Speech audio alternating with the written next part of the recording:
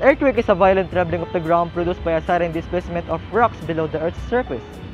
Fault refers to a fracture or a zone of weakness where movement often occurs. This is also the reason why there is an earthquake.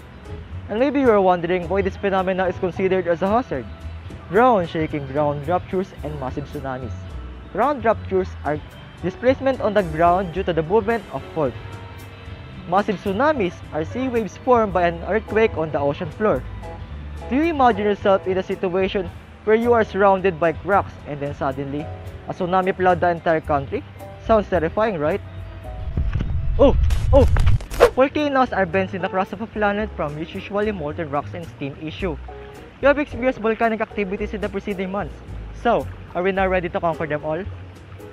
Lava flows are stream-like flows of molten rocks from a volcanic eruption. Ash falls are showers of airborne volcanic particles from a volcano. Lahars are flowing thick mixture of volcanic sediments.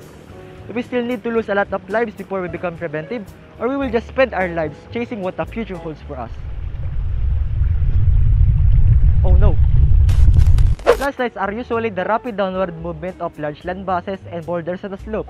Avalanches are events that occurs when a cohesive slab of soil fragments and boulders lying upon a weaker layer of soil fractures and slides down a steep slope. Landslides can kill thousands in just a matter of seconds. You cannot run or hide. A nightmare indeed. But is it the world changing us or we changing the world?